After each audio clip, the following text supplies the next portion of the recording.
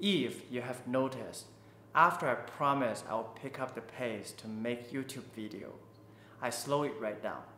And that's because I got a new desktop PC, and I have been distracted by gaming lately. It's an old AMD PC, so let's talk about what I have learned and how I feel about gaming with the AMD GPU compared to the nVidia dual GPU laptop on Linux. Let's start with the spec first. The PC I got has an AMD 5700 CPU, 32GB DDR4 dual-channel RAM, and an AMD 6700 XT GPU. And being a proper Linux user, I got it secondhand. Although it has a legal version of Windows installed by the previous owner on the motherboard, I replaced it with Linux right after I brought it home. So far, I've tried Manjaro, Fedora Workstation, and Nobata on it. Played Switch version of Mario Kart 8, Persona 5 Royale, and beat Pokemon Let's Go Pikachu with Yuzu emulator. Finished Windows version of Hogwarts Legacy, Overcooked All You Can Eat. Played Final Fantasy VII Remake, Baldur's Gate, Elden Ring, Red Dead Redemption 2 on bottles, and Assassin's Creed Origins on Steam, each for more than 10 hours now. I found no issues. I didn't run any benchmark properly because this GPU is too powerful for my 4K 60Hz monitor and TV. Most of the games are average at 60 FPS most of the times. So my plan was to tinker with the game settings and see which games will be better suited for benchmarks on this channel. Let's go over some hardware related things that I have learned after gaming on this PC. First, no nVidia GPU is awesome.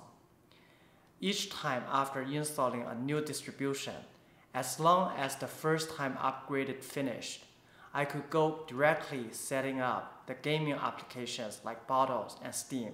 And most of the games were perfectly playable after following the guide from ProtonDB. No more potential black screen or grub modification to worry about. The only thing that I need to worry about on the system level now is installation itself. Life is so much easier this way.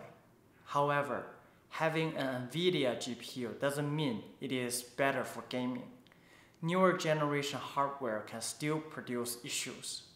For hardware legacy, it worked without any tinkering on this older laptop containing nVidia GPU, while on desktop, it crashed a lot during the loading screen. After some searching, I found that I had to change the VM Max map count setting according to this GitHub page, which means I still had to spend extra times solving game-specific issues with AMD hardwares. Thirdly, one less hassle doesn't mean no hassle at all. If you are using distributions like Fedora, there are still chances that the game videos can't be played properly if you don't have the video codec set up. I haven't encountered this issue with any games, but DaVinci Resolve still won't work out of the box, even with AMD open source driver. Ever since I had this desktop, I have wanted to edit videos on it. But when I followed the Arch Wiki for DaVinci Resolve with Manjaro, there were times the system refused to boot into the graphical desktop properly, or games broke after installing the proprietary AMD GPU driver. And when I finally got to the point where the check script said I should be able to run the program, I was still not able to start it. Another issue is that not every Linux compatible hardware works on all distributions by default. To play games on couch, I got a cheap gaming controller from Amazon. The product page claimed it will work on Linux. It did work on Fedora and Nobata out of the box, but for Manjaro, I had to build this package from AUR in order to make it work. And with my Xbox One controller, I had to use the micro USB cable in order to make sure the controller was always connected, because Bluetooth would disconnect all the time during the gameplay. Let's go over some software-related learnings. First of all, there is no difference when it comes to gaming setup on Linux. Of course, different GPUs require different launch options, but all I needed to do on both of these machines was to copy those launch options from ProtonDB website with correct CPU and GPU filters to bottles, then start playing the game. A little trick I discovered when I was using bottles was that after finding the correct string for the game, create a shortcut in your bottle and paste the option to the shortcut setting. Then the game can start every time by simply clicking on the play button with a preset.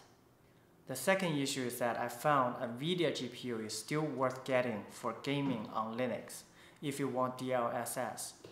The option to turn it on is available on both bottles and Lutris, so I guess it will also work.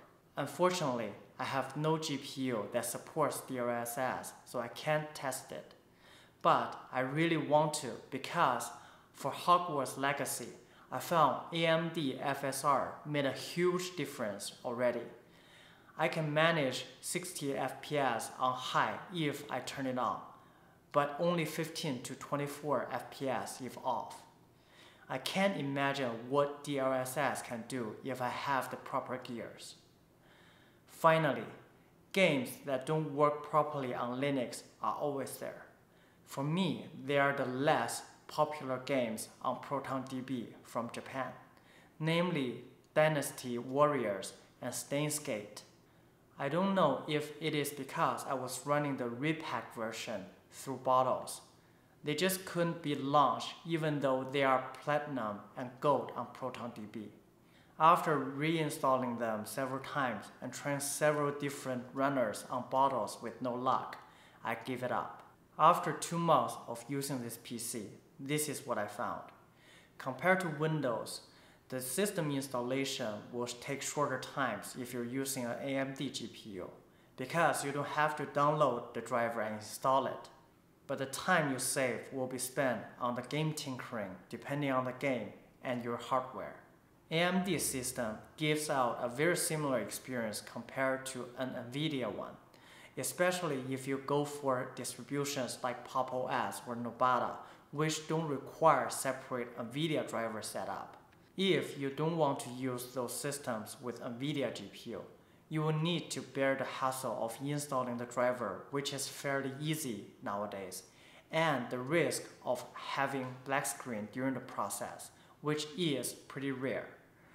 However, nVidia GPU will potentially reward you with more features like DLSS and ChatGPT server after you have mastered the process of setting up the driver.